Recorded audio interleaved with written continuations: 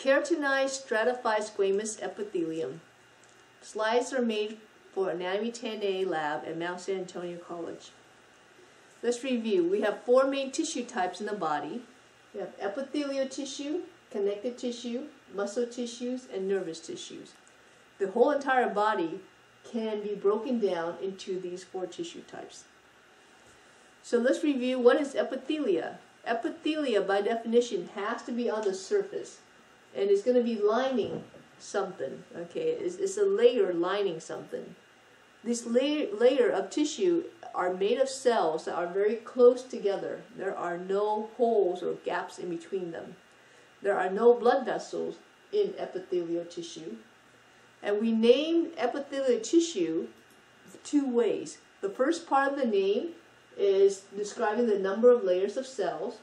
The second part of the name describes the shape of the cells. So for example, if it is only one cell layer thick, then we call it simple epithelium. If it is more than one cell layer thick, then we call it stratified epithelium. And the second part of the name is often on the shape of the cell. If the cell is squished, SQ for squish, SQ for squamous, then we call it squamous epithelium. If the cell is more square, that is the height is equal to the width, then we call it cuboidal.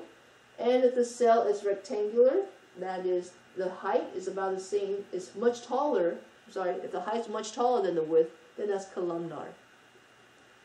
So here we're talking about stratified squamous epithelium. Now I know in your lab packet, all you have to know is stratified squamous epithelium. But you should understand that in real life, it comes in two types, non-keratinized and keratinized. Okay, stratified squamous epithelium would be the skin. If it is keratinized, as in this sections of slides, it means that on top of the stratified squamous epithelium, you have this layer of dead squamous cells. How do I know it's dead? Because there are no nuclei remaining. If it is non-keratinized, as in this example on this side, there are no keratin layer on top. This is what we see in moist areas like the mouth, the vagina, the anus. This is what we see in the dry skin area. The thicker the keratin, the more wear and tear usually. So for example, the sole of the feet will have very thick keratin. Here's a comparison between the non-keratin versus the keratin. Okay, this is the keratinized stratified squamous. This is non-keratinized stratified squamous epithelium. Another way to look at the keratin is sometimes it seems to be kind of flaking off. Okay, this layer up here, flaking off, that would be keratinized stratified squamous epithelium. So this picture explains what's happening. You have healthy cells here on the bottom by the basement membrane. As they start to grow, it's going to be pushed on top. As they get pushed on top, they start to flatten out to become real squamous cell looking. And then as they start to die, the nucleus would disappear. And eventually all the nuclei will be gone, and all remains is just the keratin layer, which is dead squamous cells. So once again, this picture you saw already, the thick layer of keratin in real life versus in picture drawing. So here's an example. All of this is stratified squamous epithelium. Okay, this is the keratin layer of dead cells on top. So this is what makes this whole thing keratinized stratified squamous epithelium. Here's another look. The whole thing is stratified squamous epithelium. But once you see this layer up on top with no nucleus and it's starting to kind of flake off, that's keratin. Once you see keratin, you know you're dealing with stratified squamous epithelium, and this is dry skin area.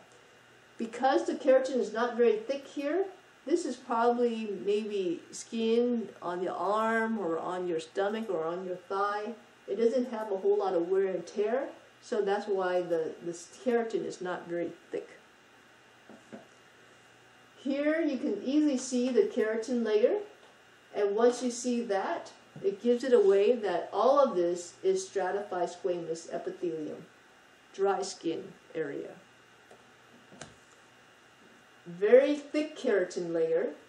This gives it away that all of this is stratified squamous epithelium.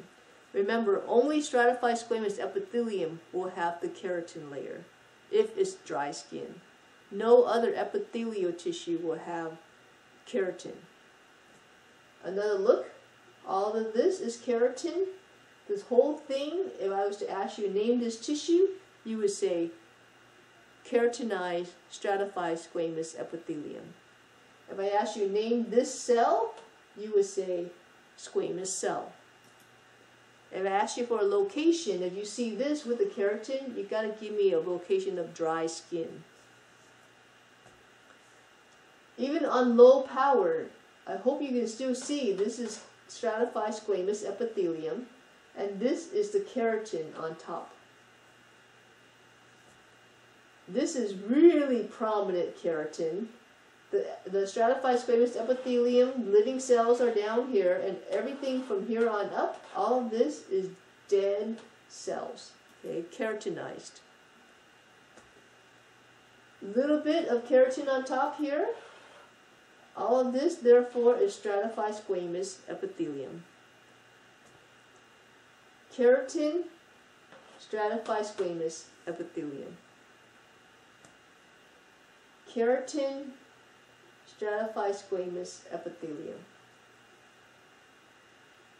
Okay.